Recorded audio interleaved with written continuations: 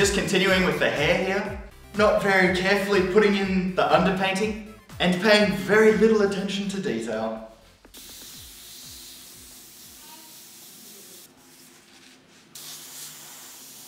So we're just continuing on here, adding in the darkest shapes of the hair. Very straightforward, using that same sepia colour. So it's very dark. When you spray it at 100% intense, it's pretty much black. But I'm just getting the shape, tone and dimensions all correct.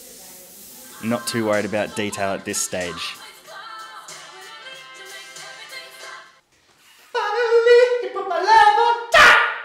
And after adding all the darkest parts of the hair, I'm going to do a little bit of childish colouring in with the red, giving a good base to the hair.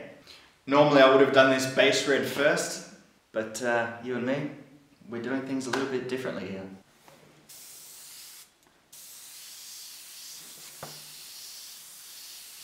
After adding all the texture into the hair over that darker layer, it's time to pretty much just colour in the hair with the red colour that we've mixed up previously.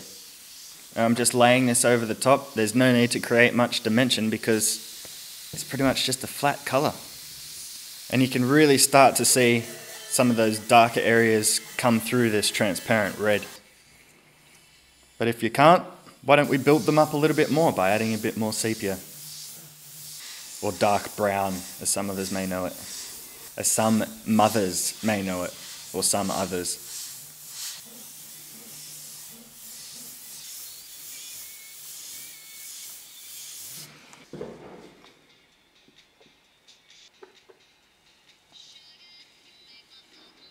Oh yeah, I'm cutting out the eye. I've put some frisket down and I'm cutting around it with an X-Acto knife because I don't want to get any overspray from the skin onto the white of the eye. Because there's none there in the reference, okay? By masking it up, this means that I can be a little bit more lazy with how I apply these skin tones. I don't have to be too worried about holding my thumb, against the eye so that no overspray goes there.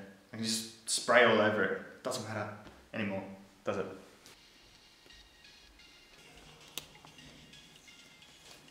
Now I'm just applying the first base skin tone. In this area that I've applied the paint is where I can see that the actual colour is in the reference. So where I've left it white because I'm going to be putting the darker skin tone colour on the top of that.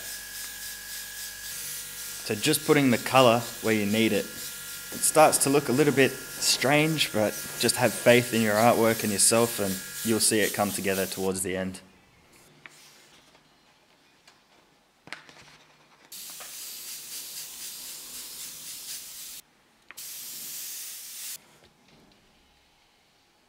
Look how sloppy I'm putting this down. There's a darker colour to go on top, so I'm only concerned about getting enough paint in the right places.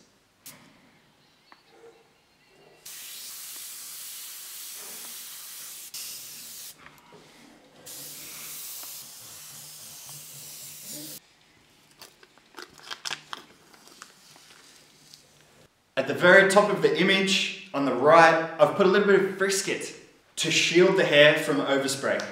However, it's a soft edge at the top there that joins the hair and the forehead together. So I want to remove that frisket film and I'm going to do that edge freehand because otherwise I'm going to get a hard edge and we don't want that. Doing it this way, however, you're going to have to be careful not to get any of that base skin tone overspraying onto the red of the hair because that part of the artwork's done. But if you practice care and caution, there's no reason it won't work out for the best.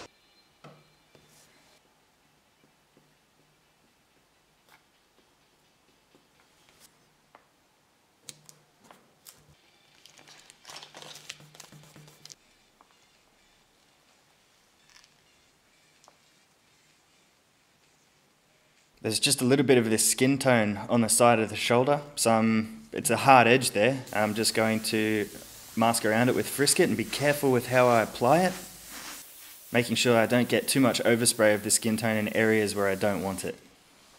Okay. Here I've put that shadow skin tone into the airbrush and I'm using it to create the dimension on her chest here. Ooh. I'm going to move back onto the face with this colour in the airbrush, and I'm going to use exactly the same colour to create the dimension around the nose and anywhere else that I do see that colour on the face.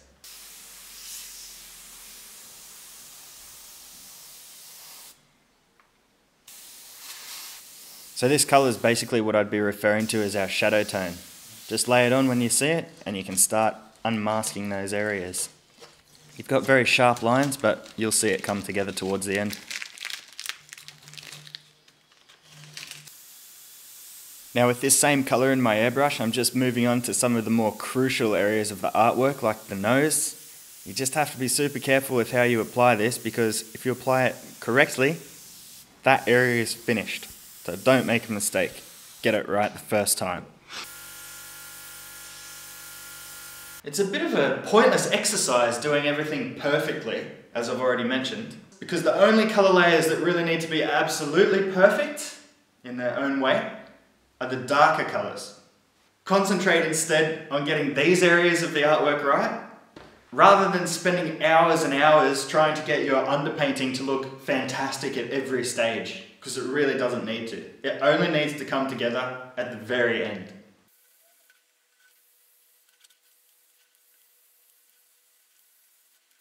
End of part 4 then, isn't it? In part 5, we'll begin painting what I believe is the most crucial part of the whole artwork. The eye. The eye. Until then, just be patient, keep up the practice, keep spreading the love.